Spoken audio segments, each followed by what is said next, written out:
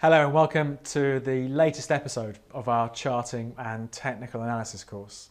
I'm David Jones, and in this video with Trading 212, this is really the first step of our charting and technical analysis course. Now, we're assuming no knowledge from this, so we're starting right from the basics. So whilst some of you may know this, hopefully there's a bit in it for everybody. So I thought what we do, go right back to the start and go through exactly how a chart's constructed, what are they showing us, and the different ways of representing the price data. There are three different ways, broadly speaking, I think that are popular these days. So let's just start off first of all looking at these three different ways in theory, then take a look how it looks on the trading platform. Let's start off with our simple line chart. So all this does, it needs one price per day or whatever time period you're looking at.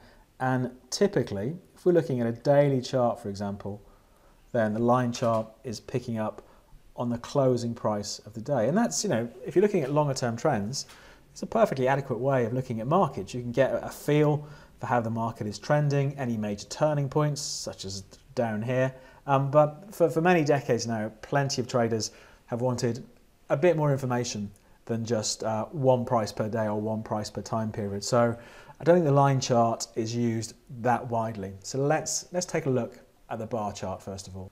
When it comes to the price of the market for any particular time period, whether it's 10 minutes, hourly, daily, weekly, we have 4 bits of price information. So let's pretend we're looking at where the market's traded on the day. We have, of course, the high for the day, how high it got, the low for the day, where the market opened, and where the market closed for the day. So 4 bits of price information, and this is how they get represented on a bar chart. Of course, if you're looking at it on a trading platform, you'll see bars like that. You'll still see trends, etc. But you get a bit more information as to what was going on during the day. Don't forget, with the line chart, all we're seeing is that typically the closing price, or you can choose the open or the high or the low, but we only get 1 bit of price information. So most traders want a bit more than that, and that's why for many years bar charts were very widely used and still are, even though I think in recent years candlesticks have become more popular. So let's take a look at candlesticks. So when it comes to the data that it's showing, there's no difference between a candlestick and a bar chart.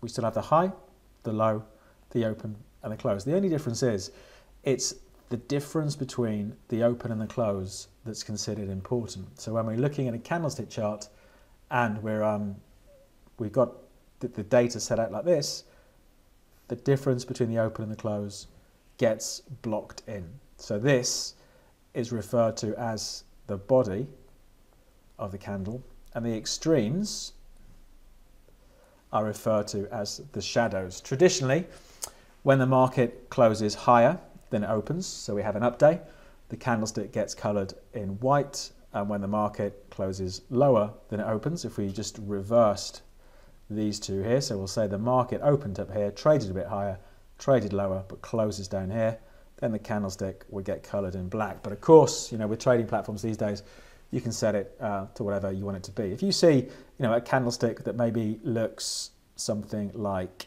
this, and we are going to do a session on candlestick patterns, this shows you there was quite a big swing during the day, but the close really didn't end up too far away from the open. So a very volatile day, but the market settling not a million miles from where it started up. And just one last brief point on volume.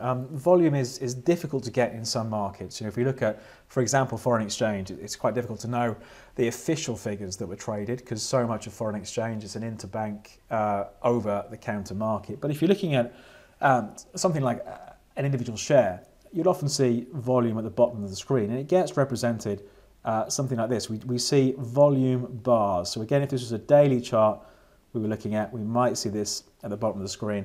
And it gives us just a way of comparing, well, how is volume doing today? How much is traded today compared to maybe how much traded a week ago? So some people would use, for example, the idea of decreasing volume as a sign that maybe a current trend is under some pressure. But I think that's maybe one of the easiest ways of looking at how that volume gets represented on a chart. So a line chart is fine for getting a view of the bigger trend, but most traders when looking at shorter term movements, for many decades used bar charts, and then probably from the mid 1990s, the idea of candlestick charts became popular. I think because it's a lot more visual, I think, than a simple bar chart. It's much easier to see which way was sentiment going on any one particular day. But just to see how it works in the real world, let's take a look on the trading platform and look at a real market with these three different types of displaying the price data. Okay, so we're on the platform. Here's a market. The first market I brought up is as good as any. Here we go. It's the price of gold. And what we've got here, this is a daily chart going back to the end of 2016. What we're looking at, first of all, this is a line chart. And you can see it's pretty obvious, where we saw some major turning points for the price of gold, around about 1187 through to the 1210 area. And it's simple to see the overall trend. So there's nothing wrong if we're trying to get just a feel for a market of taking a look at a line chart and maybe filtering out some of that noise that happens during the day. Down here, just briefly, you can see the volume, so the volume bars here. So we could see when the market was trading higher, the volume was starting to drop off down here. The bars are getting smaller, and we can see the odd spikes in volume when we're looking at the price of gold.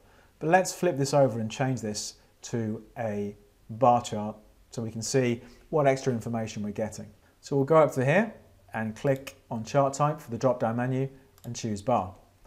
So we've zoomed this in to get a bit of a clearer look at what's going on. And you can see the bars here are actually coloured. So if we have the close higher than the open, the bar gets coloured in green. And if the close is lower than the open, then the bar gets coloured in red. But you can see the extra data we're getting. So we're not just plotting the closing price, we're getting to see the high, the low, the open and the close. So let's just zoom this out, get a bigger picture. You can see it's still very easy to see trends, major turning points, but we just have that extra bit of information that we don't get with our line chart. We get to see the high, the low, the open, as well as the closing price. Let's change this to a candlestick chart.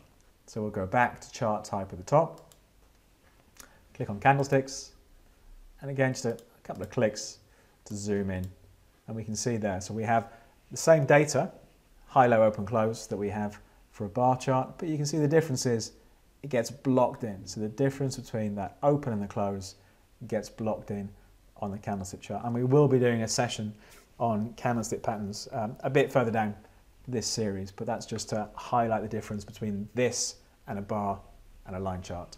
I think another reason that bars and candlesticks are important for traders is when it comes to setting things like stop losses, for example. It's maybe not too useful knowing just the close for the day. People want to know, well, I want to set it beyond an extreme, beyond the low of today or the previous day or from a week ago or from 10 minutes ago. So with candlestick charts and bar charts, we get to see that. So those will be the charts that we'll be using in the episodes to come. There'll be a whole session on candlestick charts because it's almost an entire branch of charting all on its own. So we'll be looking at some popular reversal and continuation patterns when it comes to candlestick charts. If you're not subscribed, you can click the button there to subscribe, and if you click on the alarm bell notification down there, you'll get automatically alerted when the next video gets uploaded. If you like the video, click the thumbs up down below, and as usual, if you've got any questions, comments about what we've covered in this video or anything you'd like us to cover in the future, just leave us a message down there in the comments and we do read all of them. But for this week and for this session, until the next time round, that's it from me, David Jones, and Trading 212, and I hope you have a good trading week.